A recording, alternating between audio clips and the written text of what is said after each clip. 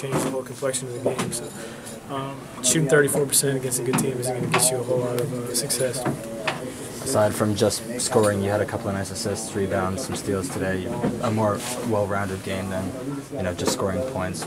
How important is it for you to keep doing that for the team going forward? Very important.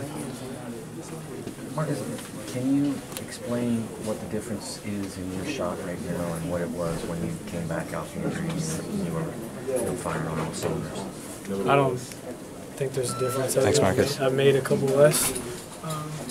Took good shots today. Missed a lot of bunnies around the rim. That was the more disappointing thing. I know I missed a couple threes, but I missed some layups that we needed. Isaiah, Joel, Justin, we all missed a couple cheap shots around the rim that we really needed to kind of get in a groove offensively. We never could. As a team, do you see any signs or indications that you guys can be a better three-point shooting team going down the stretch, or at this point in the season, is this who you guys are? No, I mean we're a better shooting team than we've showed for the past couple of weeks. I play a big role in the team's three-point success, and I've been struggling recently. But we're a better shooting team than we've showed for the past couple of weeks. So we just didn't get the ball inside as much as we would have liked today. When we did start getting it inside, we just couldn't finish at a high enough clip. I just said it 3 different times. We missed a lot of easy shots around the rim that we normally make, and that kind of hurts our offensive production. Has the inability to get it inside hurt the quality of the shots you were able to get, or the rhythm of the shot that you were able to get? Early we weren't getting it inside. We were settling for a lot of jumpers, and then later in the game we were able to get the ball inside. We just weren't finishing.